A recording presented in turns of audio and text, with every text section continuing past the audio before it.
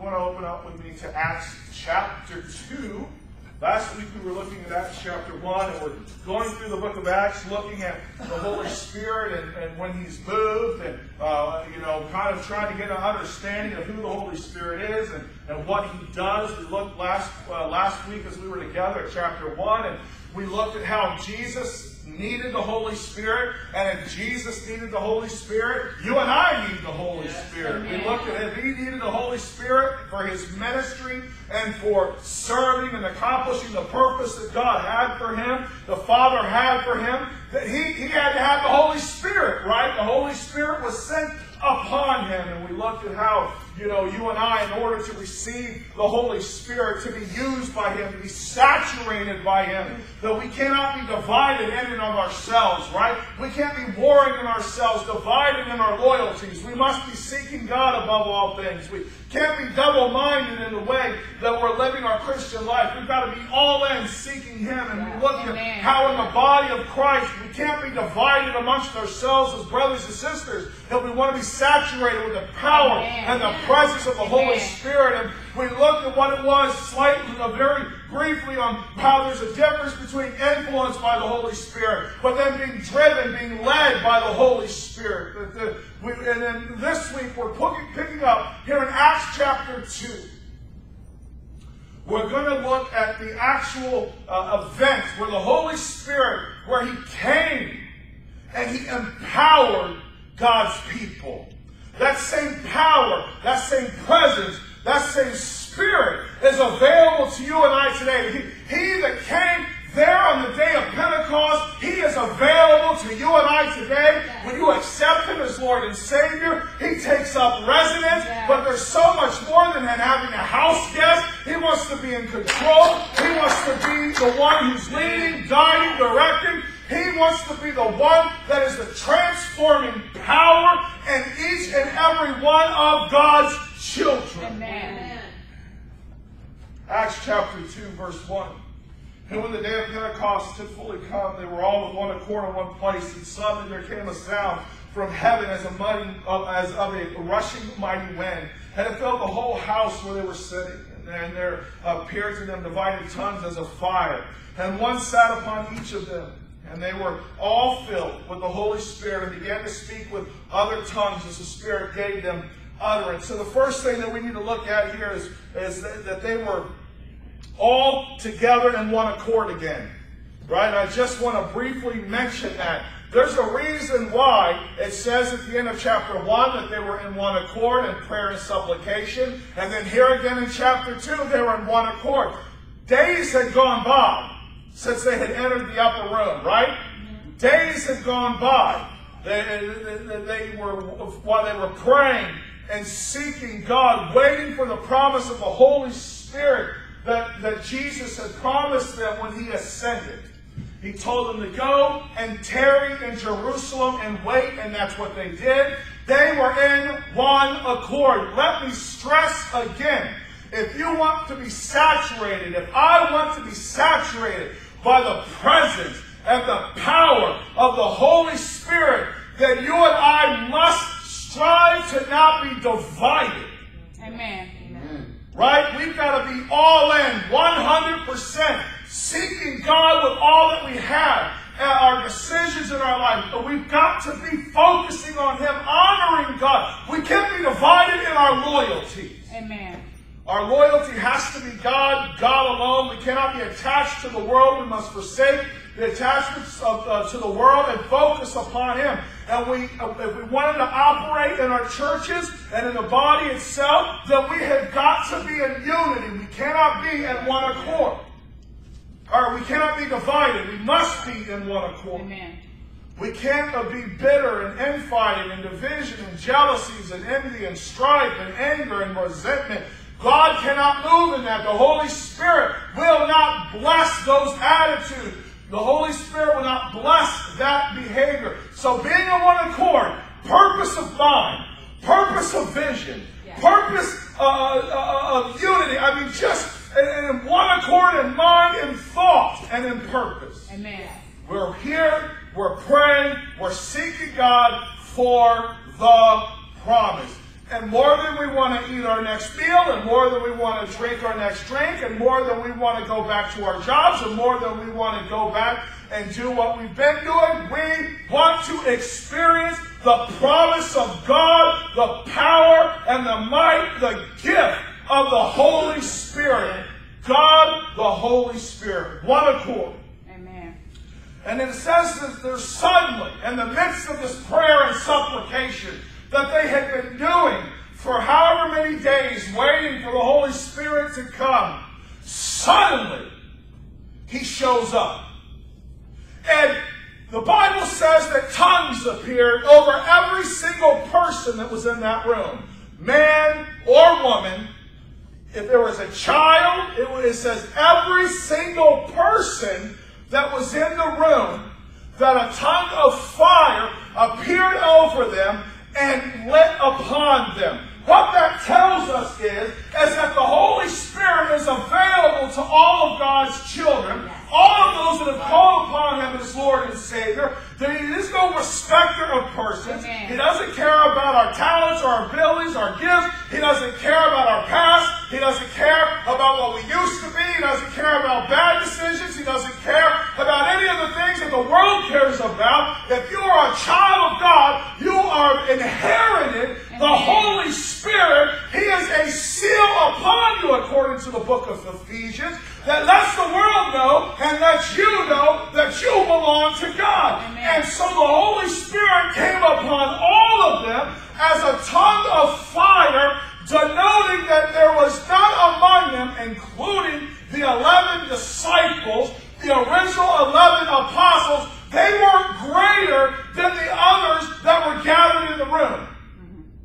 Right? There were no levels of who got what. It wasn't like the 15 tongues of fire sat down on Peter and the other people had to split the remaining ones among themselves.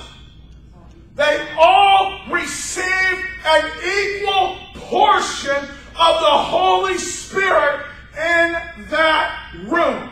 So the idea that I'm not worthy, I don't deserve it, I'm not good enough, that you don't know what I've done, you don't know where I've been, you don't know anything about me, that all goes by the wayside. It doesn't matter if you're a man, woman, boy, girl, it doesn't matter what you used to be, it is equal. I don't have any more access to the Holy Spirit than you have access to the Holy Spirit. Amen. Jesus didn't have any more access to the Holy Spirit on earth than you have access to the Holy Spirit, right? He is there, poured out in one measure, and it is available for everyone. Amen. He's there, and He's ready, and He is available to everyone. That flame of fire lit upon each of them, and they were filled with the Holy Spirit and began to speak with other tongues as the Spirit gave them utterance. Now, what I find amazing here is that when they started speaking in these other tongues, the Bible tells us here, starting in verse 5, that everyone heard them speaking in their own language. And it also says there that when they were speaking and they heard them in their own language, they were speaking the wonderful works of God. Verse 11. The wonderful works of God. Verse 11. They were speaking about God's miracles, speaking about the Messiah. They were all speaking about Jesus and His gift. They were all speaking the wonderful works of God, what Jesus had done, and the Father, and the promise of the Messiah. And listen, they were not educated folks. Peter, Andrew, James, John, uneducated fishermen, right? There were ladies among them who were not respected as teachers. Come on. They weren't respected as religious teachers or leaders, right? They weren't supposed to be loud and vocal. But the Bible says that all of them began to speak in other tongues. Meaning they didn't have to go to any Bible classes. They didn't all of a sudden have to go study Greek theology or Greek vocabulary. They didn't all have to go and study the languages of all the people that were there present in the city. They didn't have to go memorize a bunch of scripture. Come on. What I'm saying is is that God took them at the point at where they were, and He used them to do something mighty. They didn't have to go into some sort of in-depth training to be able to present what God had them to present that day. Amen. Man, woman, boy, girl, the Holy Spirit came and was poured out upon them. And now in an instant, just like that, they were all preaching, speaking the wonderful works of God. And God, through a miraculous intervention, fixed it so that everyone there heard them in their own language and dialect. It had nothing to do with them. The only thing they offered was the willing vessel. The only thing they did was they were obedient and went in prayer and supplication and resided in Jerusalem until the promise came. Beyond that, they didn't know what was coming. They didn't know what was happening, other than they were to wait. And when the Holy Spirit came and infilled them and empowered them, when He saturated them, God was able to use them immediately. Right? Immediately. We can't disqualify ourselves and believe that we cannot be used by God because we lack an education. We don't have our high school degree, or we don't have a college education. We can't disqualify ourselves because maybe we have there are people that disqualify themselves because they have a speech impediment. There are people who disqualify themselves because of not believing that they are qualified. But the only qualification that you and I need is the qualification of seeking God with all that is in us. Amen. And then allowing Him to use us. Amen. No qualification is necessary other than the fact that we are sealed. Amen.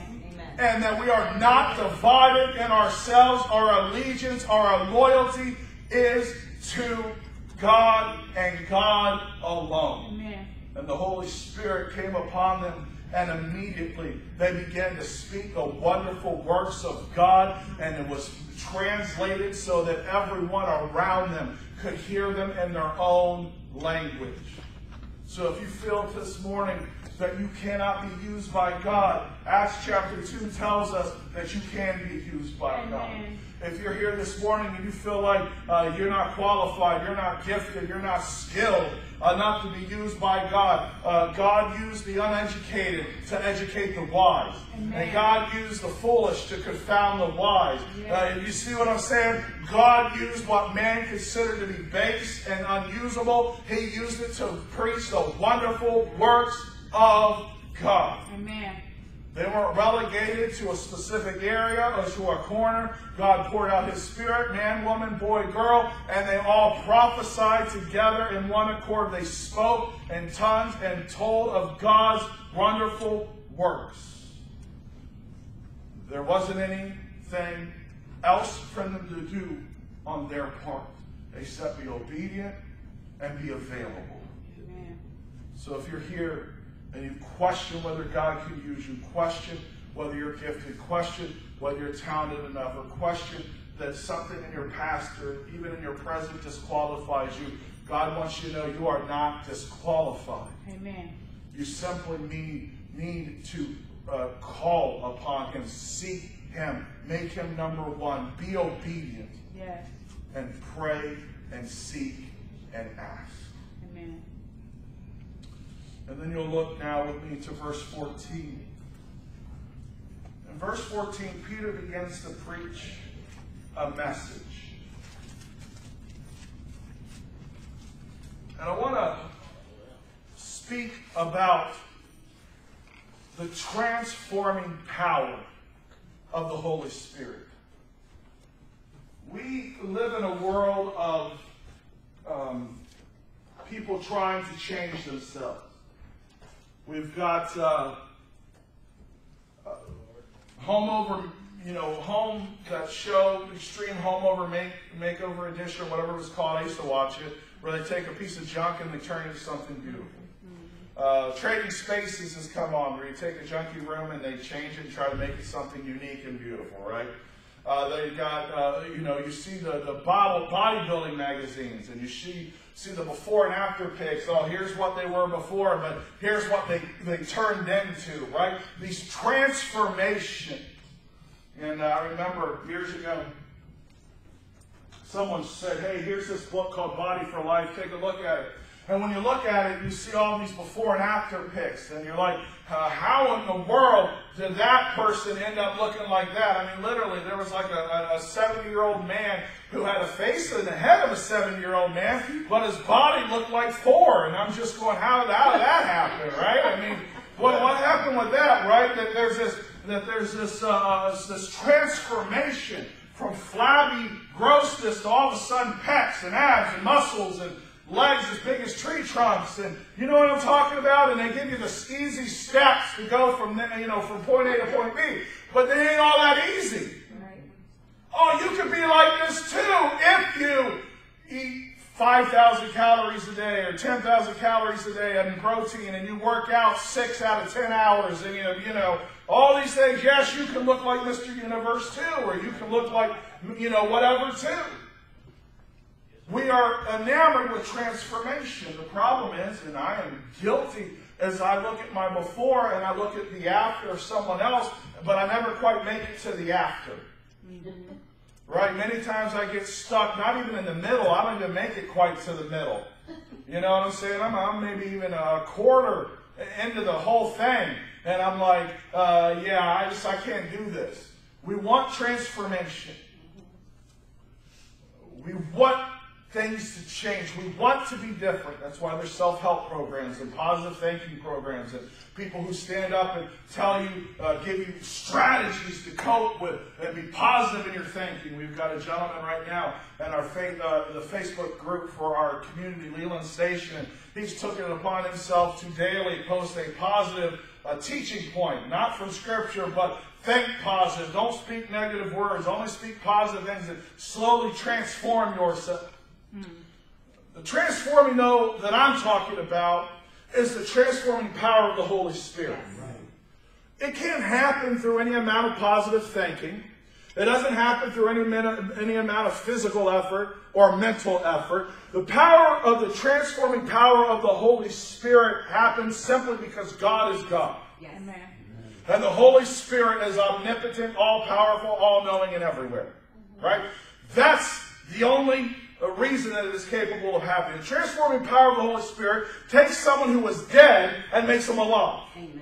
Right? Takes someone that was dead, lost, spiritually separated from God, dead and lost, and unable to have a relationship with God, and then He comes on the scene, He transforms us, and He resurrects the dead.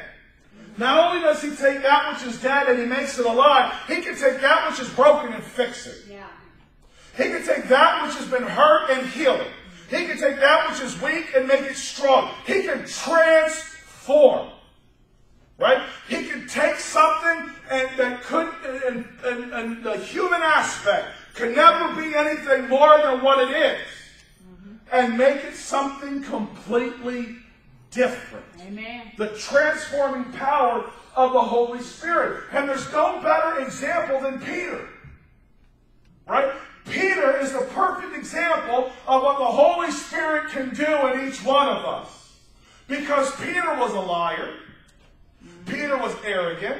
Peter was prideful. Right? Peter was a coward. Right? Peter ran. He hid. He denied Jesus. He always was all brash and excited and putting his foot in his mouth. But he was a messed up dude. Right? Before the power of the day of Pentecost, before he was transformed by the power of the Holy Spirit, he wasn't someone you would look up to. He kind of was the de facto leader of the 12 disciples because he was loud. He always had an opinion, whether it was good or bad. Right? That's the truth. They didn't follow him because he had some great spiritual insight. They followed him because he was charismatic and he was loud. I mean, the man pulled Jesus aside and told him he was lying. You ain't going to die. You aren't going to be put to death. That ain't going to happen. Right? He was the guy who was always opening up his mouth and inserting his foot. When they came to arrest him, he instinctively pulled out his sword and cut off the dude's ear, the servant's ear. Why? Because he had in his mind that Jesus was going to be king. He was going to overthrow the Roman government. And he was taking the first blood. Let me strike first. Right? He was not. He was so far off for the things that he had, like that God had revealed to him that Jesus Christ was the Son of God. Right? For those one thing, he had 20 bad things. He was impetuous. He was someone that if he was in our churches today, we would look down upon. Would you invite someone who denied Christ 3 times to come up and preach the next Sunday? Who in the media, on the CNN or Fox News, or gave an interview to WTOP or Washington Post and said, I don't even know who this Jesus is? Because that's what he did. In front of everybody, in front of crowds, in front of groups of people, 3 times he said, I don't know this guy. Oh yeah, I think you saw me with him, but that wasn't me. You were making a mistake. Right? I don't even know who he is. In fact, the Bible says that when Jesus did die, and even after he rose from the dead, Peter was so ashamed of himself that he went back to fishing. Him, James, John, they went back to fishing because they believed, and he specifically believed, that they couldn't be used by God. Wow. It was done. It was over. Game over. They had rejected him. He had rejected him. He had ran away. He had denied his Savior 3 times. The one he said, I'd die for you. The one he said, I'd fight for you. The one he said, I'll never let that happen to you. I'll never leave your side. He had denied and left and ran. And so he went back to what he was doing, fishing, because he believed himself disqualified from even being with Jesus any longer. He considered himself disqualified from being a part of the inner circle. He considered himself to be disqualified from ever doing anything for Christ again. He considered himself disqualified.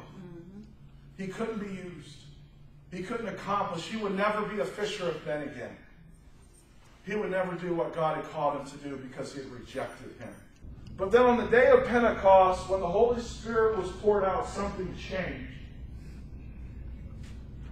He went from worried about everybody around him, Peter, worried about, feeling sorry for himself, Peter, self-pity, Peter. He went from denying Christ, Peter, to all of a sudden standing up in front of the very people that he had denied Christ to and preaching about him. It wasn't a long process. The Holy Spirit fell and Peter changed. Amen. He was transformed by the power of the Holy Spirit. He went from coward to brave. He went from weak to strong. He went from fisherman to actual fisher of men. He finally went from what he was to what God had him to be. There was a great chasm, and the chasm was crossed when he was filled with the power of the Holy Spirit. When the Holy Spirit transformed him from A to B. See, transformation isn't a mutation. Transformation isn't a small change that happens. Transformation isn't adding some biblical knowledge to your brain. Isn't memorizing a few scriptures. Isn't expanding your talents. Transformation is when you have one thing and it becomes something different. Yeah. Right? Transformation is when you have a caterpillar that becomes a butterfly. It was a caterpillar, then it becomes a butterfly. Transformation is when one thing becomes something completely different. It's not adding to, it's not increasing one's skill set, it's not, increasing one's training or education. Transformation is not accomplished through any means that a human has. It is only accomplished by a supernatural touch of the Holy Spirit. And that's what happened, and Peter was immediately changed. Paul writes that we are to not be conformed to this world, but to be transformed by the renewing of our mind. That means the Holy Spirit changing us. Changing us. Changing us. No matter how many books you read, no matter how many self-help things that we go to, no matter how many resolutions we make to be better, to change, to do something better with our lives, no matter how many times we make mental resolutions, that is not transformation. Transformation is when something goes from a resolution to something that is actually real. See, resolutions aren't real.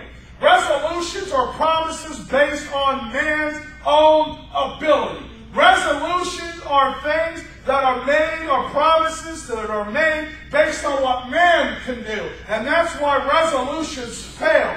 They're not real. They have no substance to them. They're not based on any kind of foundation. But when it becomes real, that's the transforming power of the Holy Spirit, who takes resolutions to their conclusion, which is real because it is based upon an almighty, all-powerful God. So that no matter what we were, that's not who we have to be. No matter what we went through, that doesn't define us. Why? Because the Holy Spirit changes the definition.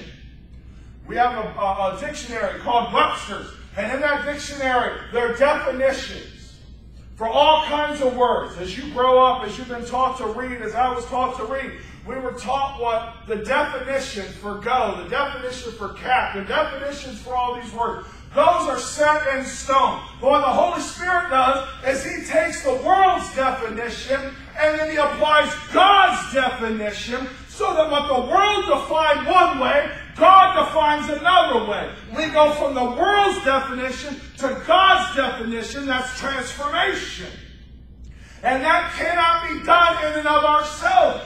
God has to do that. The Holy Spirit has to do that. Had the Holy Spirit never been poured out on the day of Pentecost, Peter and those 11 disciples would have never been anything more than what they'd always been.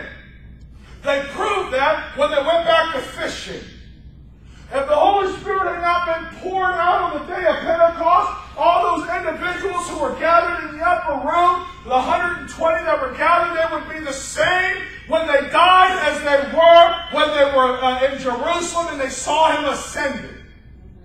It wasn't the ascension of Christ that transformed them. It was the power of the Holy Spirit that transformed them. It wasn't the teaching of Christ that transformed them. It was the power of the Holy Spirit that transformed them. All of the seeds had been planted by Christ. The discipleship, the teaching, all of that had been planted. It was there, but there was no growth. When the Holy Spirit came, all of a sudden what had been planted was brought to life. All the parables, all the lessons, all the teaching, everything that Jesus said, all of a sudden that which was dormant sprang to life, and it made sense.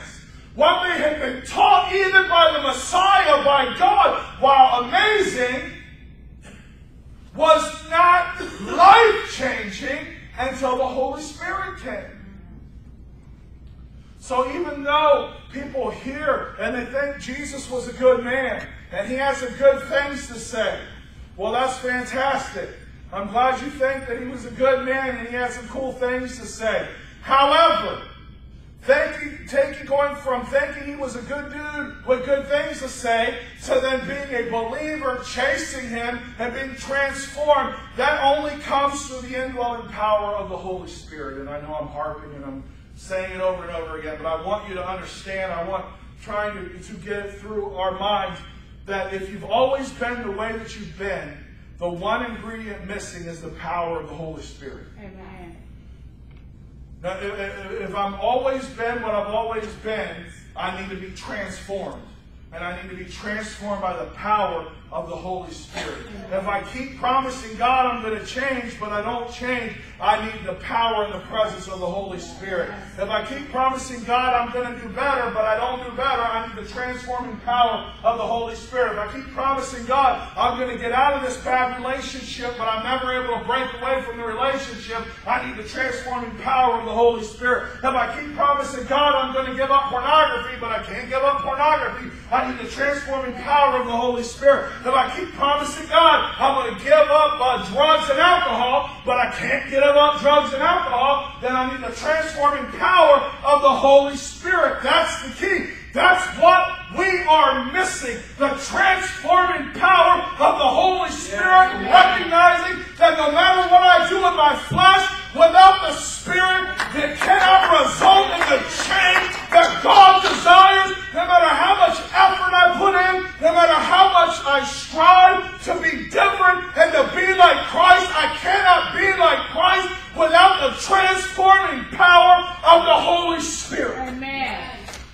No matter what, I cannot be who God wants me to be without the Holy Spirit's transforming power, taking me from what was to what should be.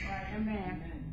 And there's no way to cross the chasm from what we are to what God wants us to be except the Holy Spirit. Amen. He's the bridge.